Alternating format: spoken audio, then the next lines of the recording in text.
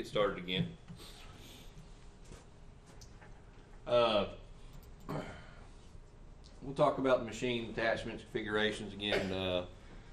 Specifically, we'll talk about swapping the bucket kind of at the end. We'll just do a. We won't have everybody do it, but we'll talk about where the button is, what you have to do, and run through it that way. Effectively, efficiently operate the wheel loader, the following skill sets. This is some of the things we'll hit on what you use a wheel loader for.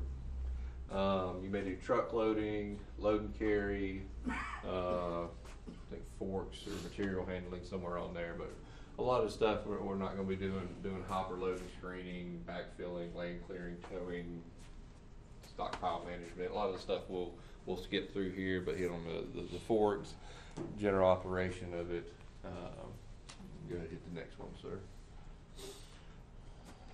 Let's see here.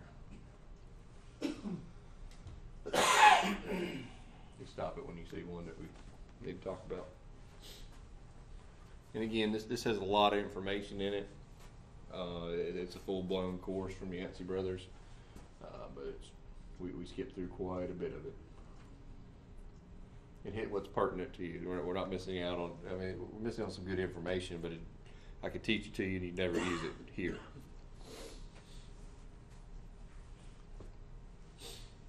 Load and carry, go through that one. So load and carry, and this goes with a lot of different things, whether you're using forks or you're using a bucket. Make sure you have the optimal height, you maintain safe speed, you got a good load retention without spillage, ride control for quip, proper gear selection for task conditions. So a lot of things here you can carry into using the forks, you can use for bucket. Y'all use the bucket that often to move material around? I do. You do? Okay. All right. Let's get to the next one. I think there may be a video. So go ahead and hit play on the video and I'll talk about some of the things you're looking for. When you're watching him carry it, you can see him up there in the cab, and he's got the bucket far enough off the ground he's not going to hit anything. Of course, on this site there's a variety of different factors as far as the ground and different piles of things, but keeping it at an optimal height where he can see and he's not going to impact anything.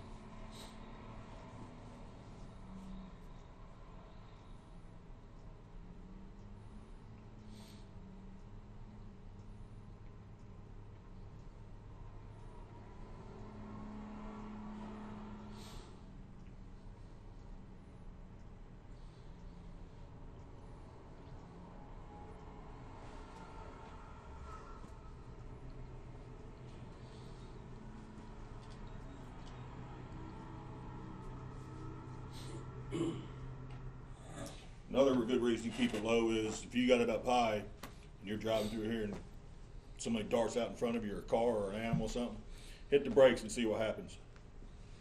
That's a front forward flip I was talking So about. that's why you do keep it low as possible. That way, if you do have to stop real quick, you ain't gonna worry about the tractor flipping on you.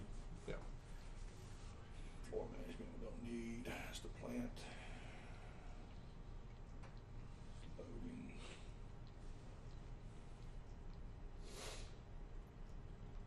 Hopper. Screening. Backfill.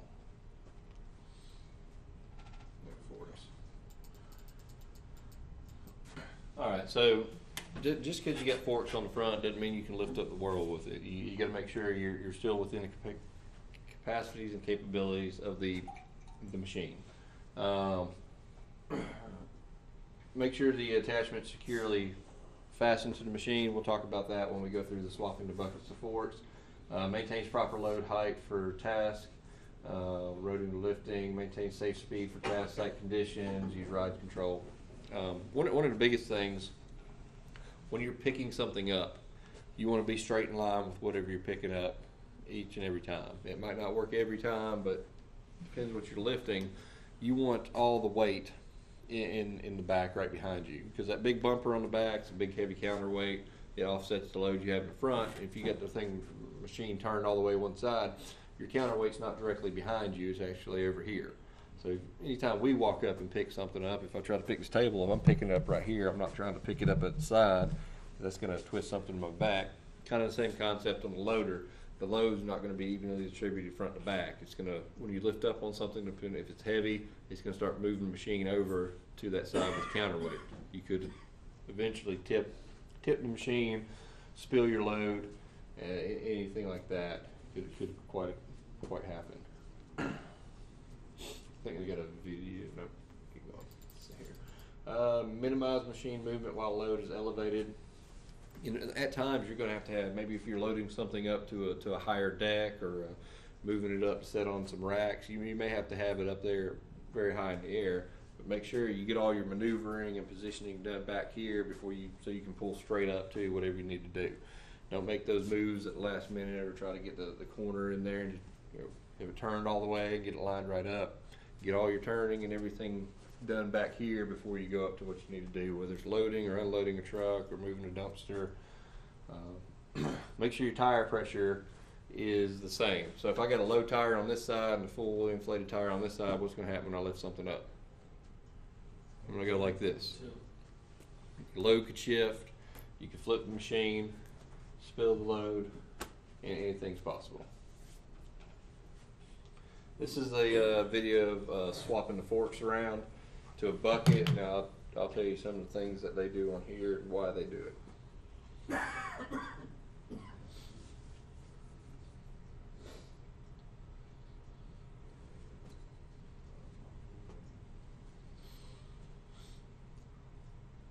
So again, each machine's different on where and how it disconnects, and we'll talk about the specificity of the machine out there here shortly. But whoever it is in the cab has disconnected the forks.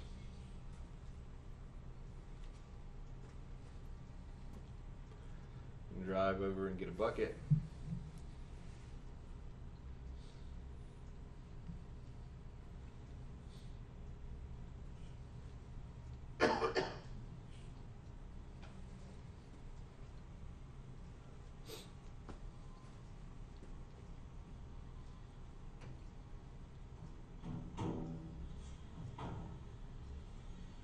Alright, so he pulls it up, he's operating in the cab to do the quick coupler and push it down. And what do you do right there? Make sure it was caught. And Make sure it's on there. So you want to do that right there in a controlled environment on the ground instead of hooking the pallet forks up and going to dump a dumpster and the forks in the dumpster go off all together, right? So, has that ever happened here? Happened to you. Okay. Alright, so you got to go fishing and get those things out and all that. It's a whole mess of stuff. So make sure, when you do that little test to push down on it. That's going to let you know that, hey, the bucket's securely attached. We're putting thousands of pounds down on it by lifting the machine up. And if something wasn't properly attached at that point, that's when it should fail. Should fail at that point. So just wrapping everything up, we'll if someone wants to go ahead and grab the wheel loader, or if it's already in a place where we can use it, great. Grab some pallets, grab the extra bucket and forks and tote them over there. Couldn't find any pallets the other day. All we did was we took one of those hoppers out and just moved it from one Yeah, side that's to the fine. We other. can do the hopper. Yeah, that'll work. I didn't see any pallets down there. We'll use the hopper. That'll work. I'll use those more than pallets probably. And then do the walk around out there and go from there. Any questions before we step out of here? Anybody? Yeah, one question. All right. Yes, sir. I didn't hear anything about bagging up, blowing the horn first. I just wondering, is that it? Whatever the site requirements are here, so whatever you have to do, I think it's a good thing to let you know. Anybody around you know that the machine, hey, something's about to happen with the machine. They look and they can move. Tell you a story about one of our contractors we use quite often. They had an incident where they were working on the road. The guy was sitting there eating his lunch. The guy hops on the track hoe, backs it up, backs over him, killed the guy. So I don't know what happened on that as far as leading up to it, but the guy was sitting there at the machine. I don't know if the machine was running. The guy just hopped on it, backed it up to keep going, and boom, it ran him over. And the operator didn't know he ran him over to quite far into it. So the guy was under the track for a little bit, backed it up, and someone's seen it happen. So. And again, these wheel loaders weigh 20,000 pounds easily. So you run over somebody, it's just more likely going to kill them. It's that serious. So keep that in mind. But yeah, absolutely, whatever the requirements are here on site, I mean, if that's something you wanna go, if it's not a requirement, you wanna go above and beyond that to do that, great. But we'll follow whatever the site rules are for your facility. Any other questions? I'd say if the backup alarm's working properly, and that one is, that's what the whole thing that backup alarm's designed for, is let people aware that you're backing up. Yeah. But like I say, if you're in an area where you might have traffic coming through or something like that, I would, Yeah, feel I mean, free. more's better, ain't gonna hurt it. Yeah. Any other questions? Guess we'll meet out at the wheel loader.